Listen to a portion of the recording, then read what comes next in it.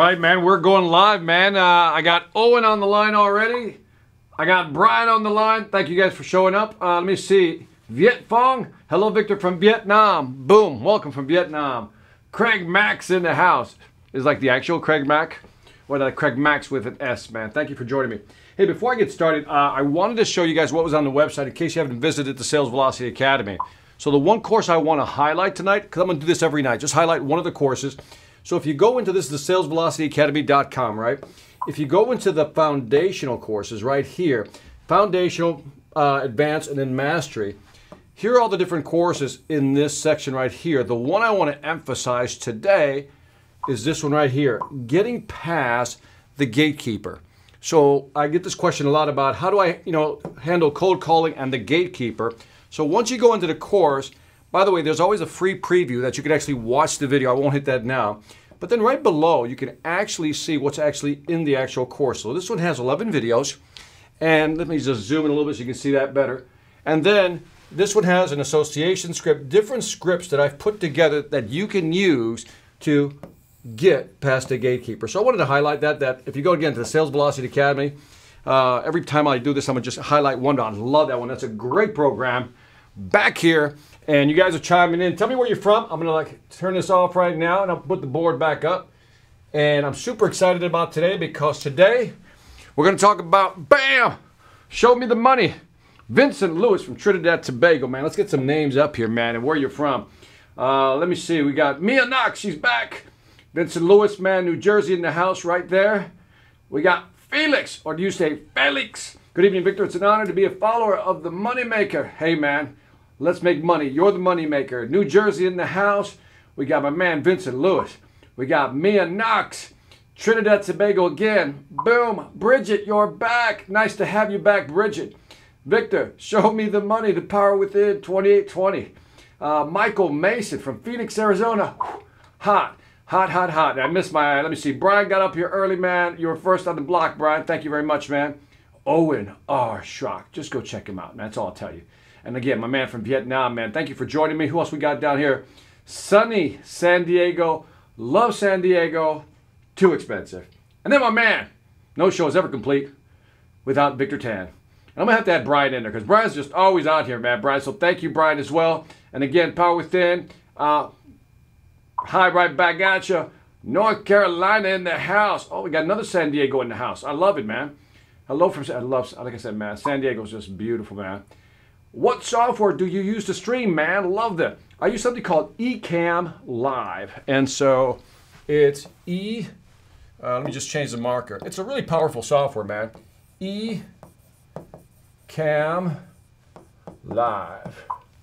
That's the software right there, man. Cool? And so Brian says, Victor Tan is the man. I think you're right, man.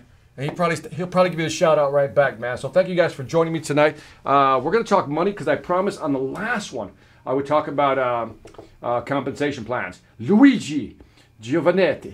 Dude, that is so cool. You must love saying your name. Boston, Mass in the house, man. So you got me smiling, man. Way to go, Felix, man. That's the way it should be, man. Let's try to enjoy this thing called life, man. Hey, Marshall, Trinidad in the house. All right, man. So I got some notes written out. And so it's Thursday. I'm well aware that we're about to cruise. For those of you here in the U.S., we're about to cruise into the holiday weekend here, July 4th, right? We celebrate that Independence Day for us. And so I'm going to try to keep this one short, but I don't know. You guys never let me keep it short. This is what I'm discovering. I want to go short, but you guys just keep asking a bunch of questions, and my wife gets mad, and you know how that goes. But anyway, so all right, let's get started. Let's talk about this right here.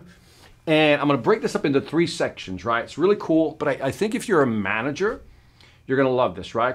Or you own a business and you want to pay your salespeople. But if you're a salesperson, how much should you be making? We're going to look at some numbers. I got some data for you, man. So it's either show me the money or how much should you be paying other people if you have salespeople.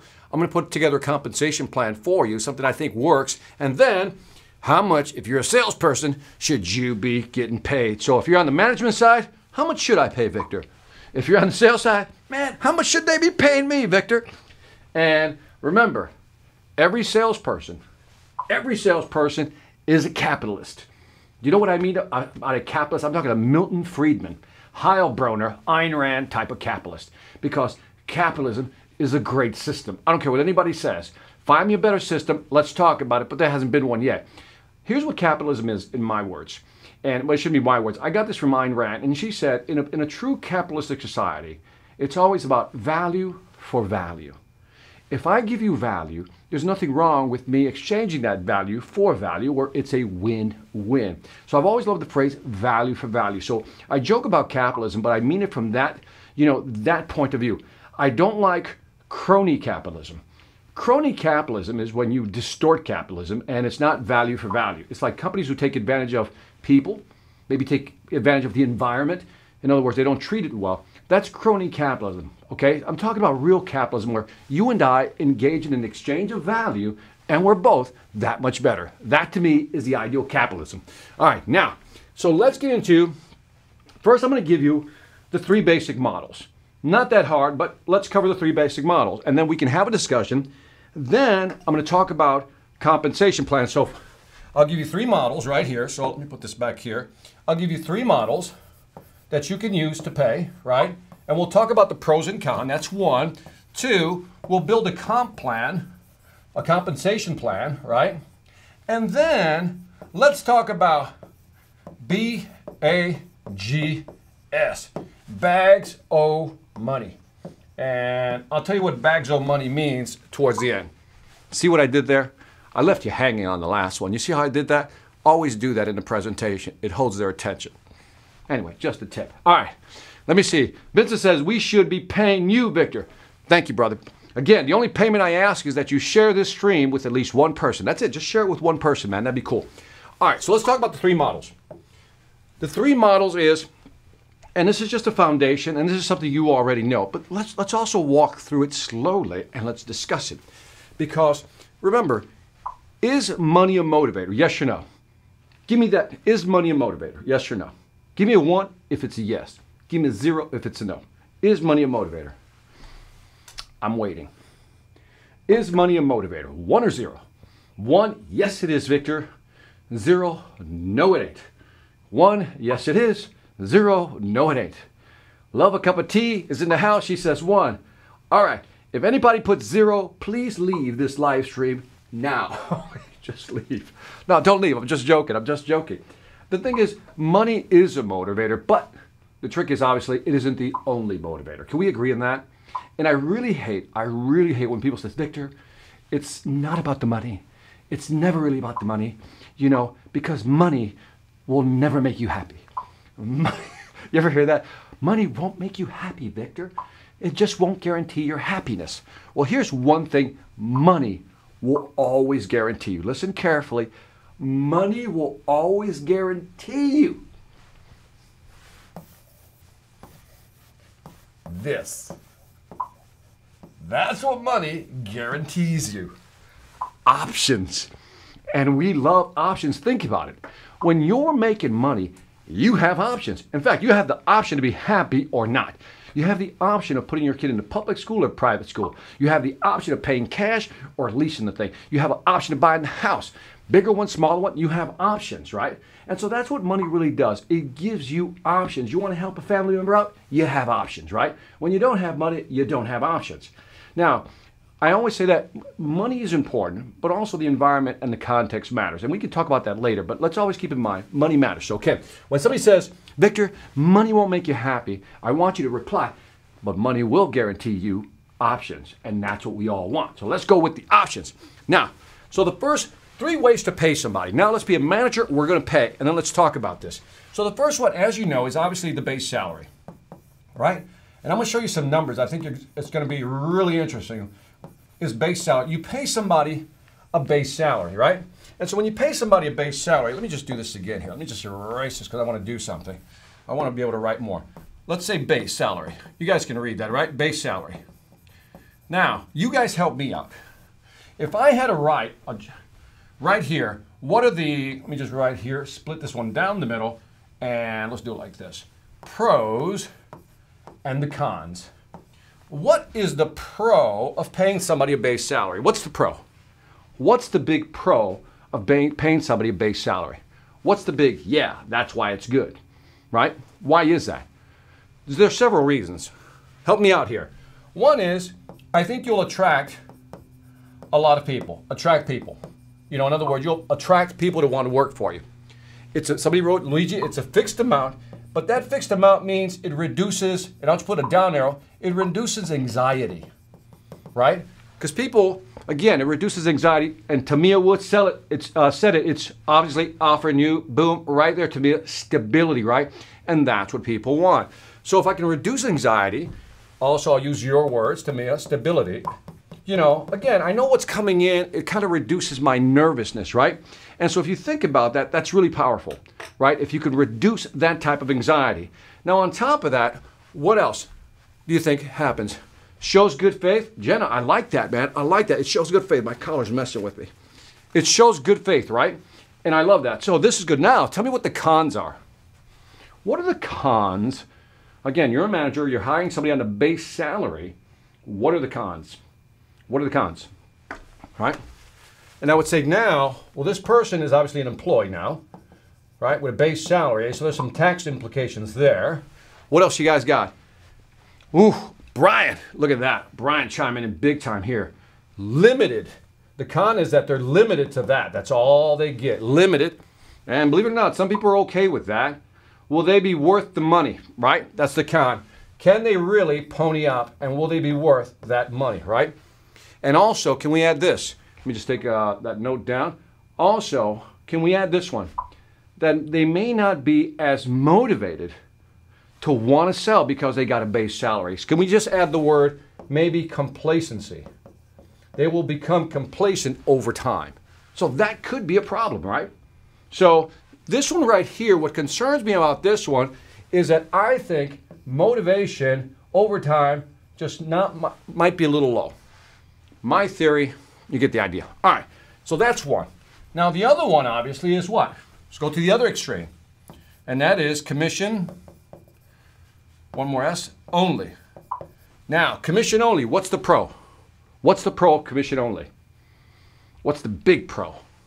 We'll go back to what Brian said. Unlimited, right? Unlimited money. There's no limit to how much you can make. That's what I love about that. That's the big one. When you look at commission, it's unlimited. You can make as much as you want. What else? What else do you think? That's the big one, isn't it? Let's go to the easy side. What's the con of commission only? What's the con of commission only? Con of commission only. What do you think it is? How about this? How about one is that if it's commission only, you can scare off a lot of people. Scare off. And one could argue, well, we'll probably scare off people who can't sell. Not necessarily. There might be some good salespeople because what happens is you don't know how long it's going to take to get your first deal. So not only are you going to scare them off, again, high anxiety. Anxiety will be high, right? And they'll feel the pressure of selling, that they have to sell something. And when people are commission only and they feel the pressure to sell, one of the things I've seen, I'm not saying everybody does this, is that let's just say their morals and ethics tend to bend a little bit. They tend to bend the truth a little bit because they get desperate. So the thing that concerns me here is also one of ethics, right? That people will just say anything just to actually try to make the money. The upside is you can make money. You can make as much money as you want. The downside is it creates anxiety. It's harder to attract people. And at the end of the day, you know, they might start bending the truth a little bit just to make something happen because they get desperate. I would also add that if you're a manager and you're doing commission only, you're going to have, and I think Angel Del Cordero says it, there's pressure, right, Angel? And then also that means you're going to have a high churn rate. You're going to have a high churn rate. In other words, you're going to be losing a lot of people because if after 2 or 3 months they're not making money, they're going to leave, right? Because there's no base salary. Let's say this person has a family, they're going to leave. So now you got to retrain those people. Now keep in mind that if I hire somebody and I train them for 2 months, if that, let's say 1 month, and then they spend another month or two, and then they decide to quit after month 3, I got to start the whole process all over again. But not only did I lose 3 months, that's 3 months of potential. So the opportunity cost is really like I'm out 6 months, if that makes any sense, because I just lost 3 months and the person left. Now I got to spend another 3 months. So that's 6 months of lost productivity. So that's the downside of using commission. So the combination obviously is base plus commission, right? And I think the base plus commission kind of gives you the best of both worlds, right? On the pro side, again, you can have unlimited wealth plus stability right there, right? And if you got a good plan, this becomes a very attractive plan. The con, can you think of any cons for a base plus commission? Can you think of any cons? I want to hear if you got any cons on base plus commission. What do you got? Base plus commission. Is there a con to that one? I haven't been able to find a good one. You know? I haven't been able, I mean, the only thing I can think of is your cost of sales go up, right? Your cost of sales and what it costs you to pay somebody actually go up. That's the big one. But again, if we put together a good compensation plan, the cost of, you've heard of the phrase COS, and that's the cost of selling a product, right? So that includes a salesperson, could sometimes include a marketing budget, whatever it may be. So there's cost of goods, what it costs to manufacture a product, cost of sales, what it costs to sell a product. So when you have base plus commission, because you're not paying base plus commission, obviously your cost of sales is going to go up. And depending on which market you're in, the cost of sales could be anywhere from 10 to 15% to maybe 20 to 30%. So it really depends. So that's the only downside. So anyway, if I were you and I were running a business, I definitely would always stay here. I love this model right here, right? But if you're selling luxury items, like for example, like high-end luxury items, like real estate agents, right? For example, real estate agents live off what? Commission, right? And so that's why for a real estate person to get started, obviously there has to be a lot of investment in the marketing side just to generate some leads, some prospects before there's any real payout. But again, the upside of commission only is that, man, once you score, like if you're in San Diego or you're in California and you're selling houses there, you can just sell a few houses and you're going to make some big bank. So again, it's always a trade-off. So people always say, what's the best model? It really depends on what you're selling. But if I say, what's the best model on average across different sectors of the market, it would have to be the base plus commission. Now, so let's say you go with base plus commission. Now, again, what we want to do is set up a plan where we want to push people, right? We don't want to pay them too much where they get lazy, but we want to pay them enough to stay motivated and get more deals. So now let's talk about, these are the three models. Let's go with the bottom one right here. And now I'm going to go with, how do we structure a compensation plan? This is pretty straightforward. You can figure out what the average base salary is. Go to one of the websites where you can find average salaries. You can figure that out. On a commission, depending on your product or service, you can figure out what the commissions are that you're willing to pay out or receive. But let's talk about this one, because this is probably the most common one when it comes to selling. And then I'm going to show you some data. I think it's really interesting. In fact, I'm going to pull up this piece of data I found. Now, this is at the end of 2018, so it's a little over a year old, this data, but nonetheless, it's pretty good. So, where's it at? Not you, Angel. I love you. Right there. So, look at these companies. These are technology companies, right? And so, look at the different companies. You got Aptus right here at the top. Average salary is $93,000. And then the average additional pay, which I have to assume is a compensation plan or program, is like $100,000. Ooh, that's a good job. So total compensation on average is about $175,000 if you work for Aptus. Now, what struck me as interesting was go all the way down to Salesforce, which is second from the last, and you will see that their average base salary, look how high that is. It's almost $90,000, and the average additional payout is only $29,000. So total payout is $93,000.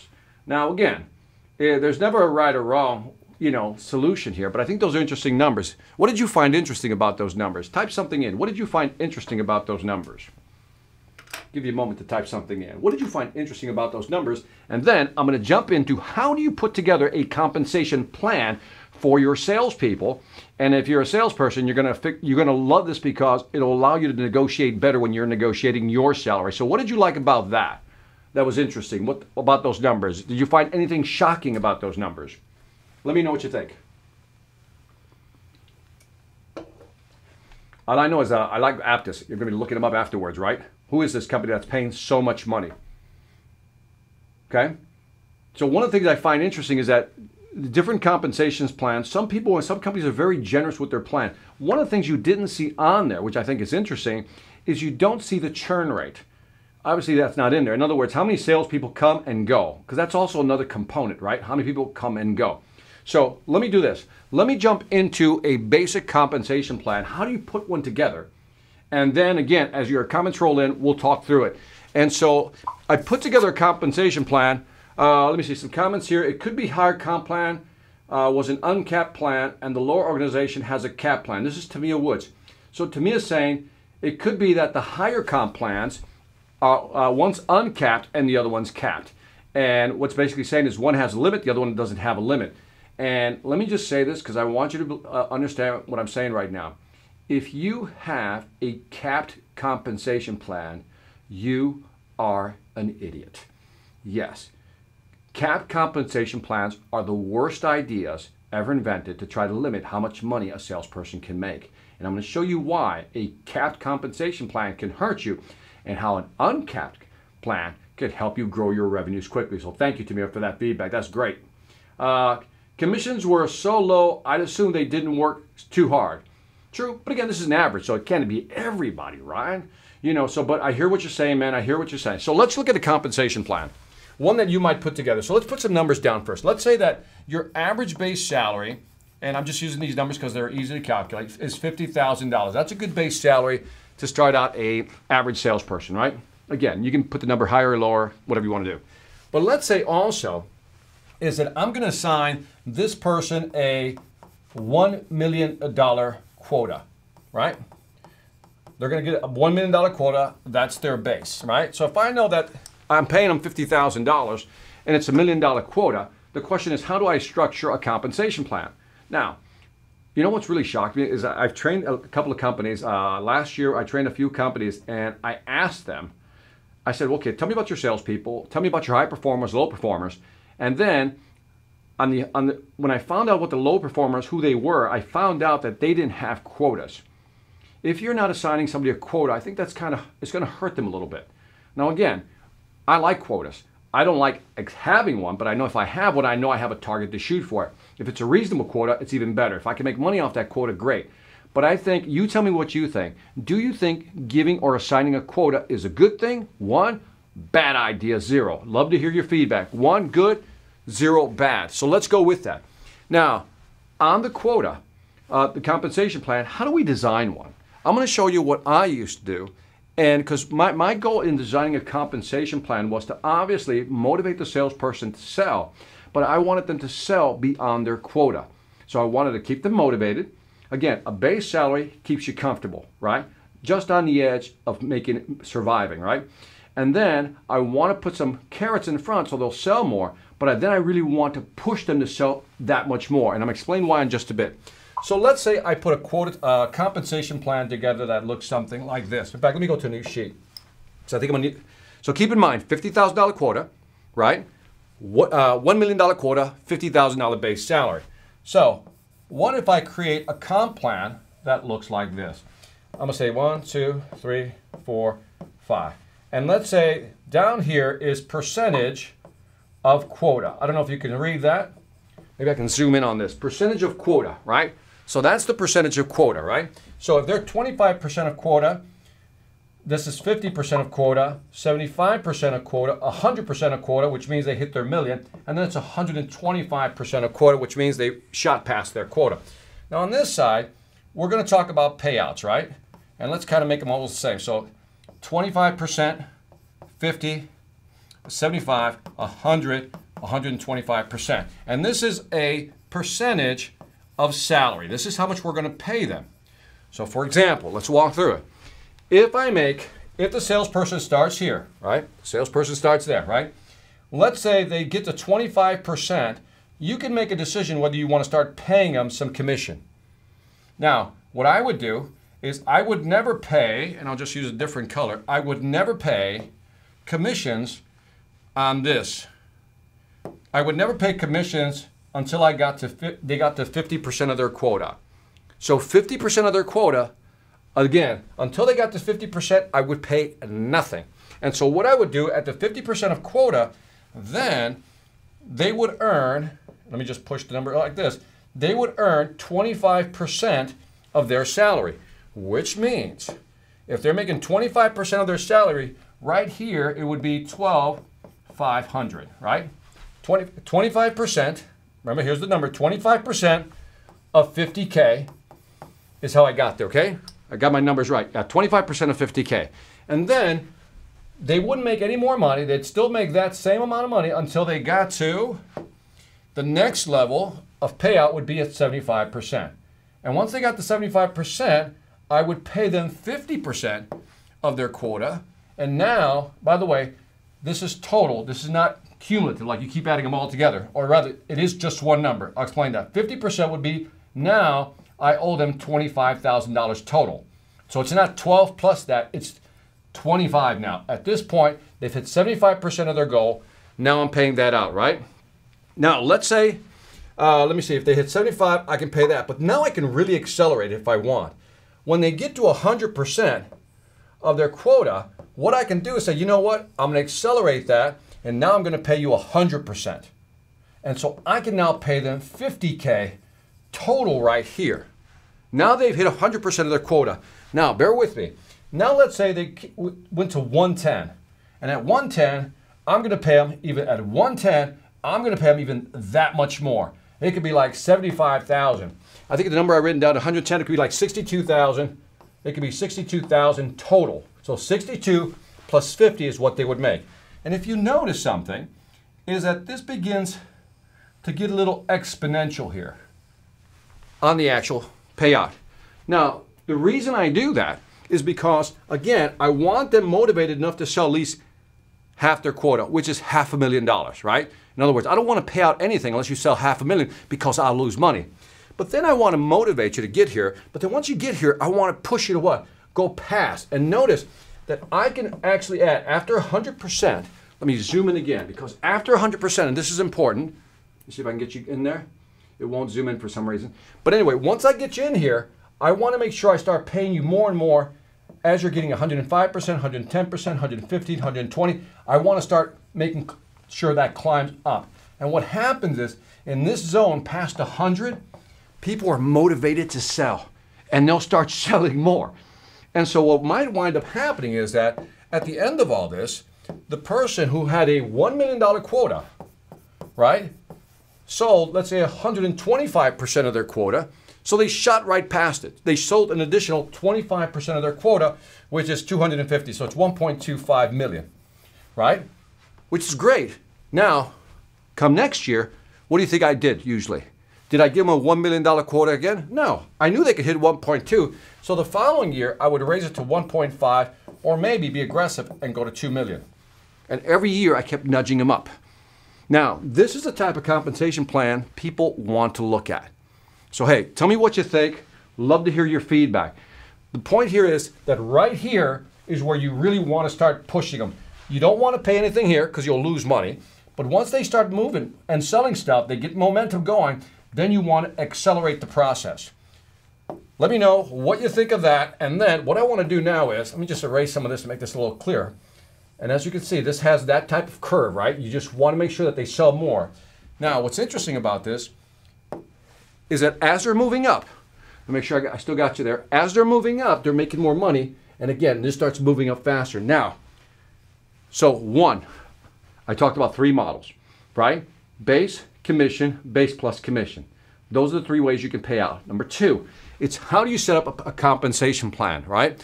And again, you want something that starts out almost at nothing, and then once they hit a certain point, I've seen companies they only do payouts at 75. I moved it to 50 because I want the salesperson to start making a little money right away, right? At least at the 50% mark. So I've seen some people pull it back to 25 because they want the salesperson to make it faster, make money quicker. Because they start making a little bit, you get a taste, you get hungrier. So you have to slide this number. I like it at 50, but notice as I push this, I know I'm repeating myself, I'm accelerating how much they're making. So they're making that much more. Now, there's 4 ways to really drive this type of motivation. So let's get to the bags of money that I started out with, right? I started out with bags. And I said bags of money. There's 4 ways you can motivate people. Now, the one I've already talked about here is this one right here. These I call accelerators. Accelerators, right? And accelerators, what I just showed you. When you get to 50%, you really start accelerating how much commission and payout they get. So it's like you just push them, you know what I mean? Because they're like, once they start making that money, they're going to get in there, right? So that's one way of doing it. I love accelerators. Accelerators generate motivation, man. Or as Angel says, it's an ignition, man. You just go, right? Because you want to sell more. Now, from a management standpoint, when you have people who are motivated and you're not capping them, because as you notice, there's no cap. This thing can keep going. Because if they're making money, and I know what my cost of sales are, think about it, I got one person now selling, instead of selling 1 million, let's say they sell 2 million. Well, I'm going to pay them their 10%, right? My cost of sales, whatever it may be. Because I know I'm just driving revenue, which is what I want, and I'm going to still be profitable. To cap somebody, let's go with the capping. Let's say that you capped everybody at 100% of quota, okay? Let's go with that. At 100% of quota, you can't make more than, let's say, whatever that amount is, right? So at 100%, you can't make more than 100% of your salary. So you sold $1 million, that was your quota. You can't make more than your salary, so that's it, you're capped at 100. Because when you get to 1 million, that's 100%, so they're going to give you 100% of your salary, which is 50,000. So you're making 50 base, you just made 50,000 in commission because you hit 100% of your quota. What do you think happens? What do you think happens when somebody hits their number and they're capped? If you're a salesperson, what would you do? I tell you what I would do. I would stop selling, right? Because why bring in more sales if I'm not getting paid for it? I might as well delay those sales and push them into the next year when this whole quota thing is reset again from zero. And this happens so much. That's why a capped program is not good. So by uncapping it, they keep selling it. If you cap it, I've seen salespeople hit their number. You know, you got it, Tamia Woods. They stop selling. And what happens is I've seen people get to their number in about, 2, maybe 3 quarters. And in the next 3 months, they pretty much don't do anything. They just sit back on their backside and not do anything. As Tamia says, they literally stop selling. Why sell if you're not getting paid for it? You guys got it, man. Again, why do it? So that's why I don't like cap programs, because it motivates people to sell more. Now, so accelerators, excellent way of driving motivation. Now, let's talk about something called spiffs. If you're familiar with spiffs, give me a 1. A spiff is a special incentive. Now, let me tell you what a spiff is good for. A spiff is good for if you want a salesperson to sell something specifically or hit a certain target or bring in a certain amount of clients. For example, I can add a spiff. I'm going to use Tamia, right? I say, Tamia, I said, if you bring on 10 new clients this year and they each buy at least $50,000 worth of products, I'm going to give you a specific bonus. It's a $5,000 bonus, right?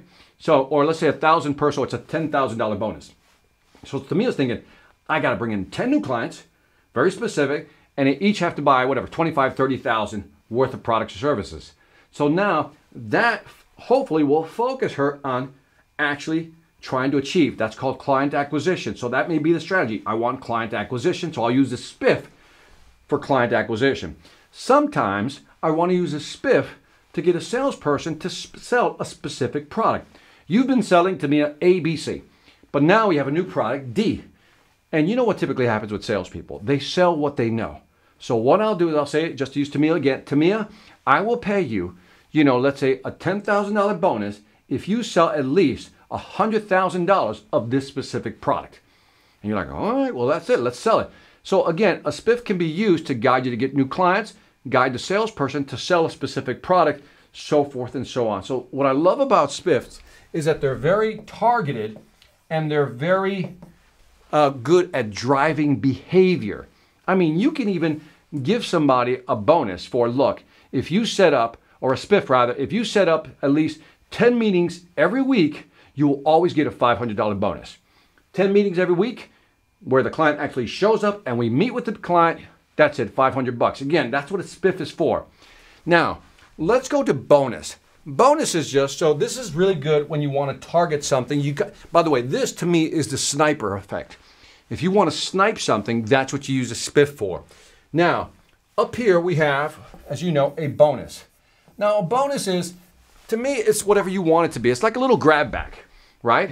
If you see something and you want to, again, motivate that behavior, reinforce that behavior, you give somebody a bonus. So to me, a bonus is like giving candy. Once in a while, you just give out unexpected candy. So I really like what you're doing here.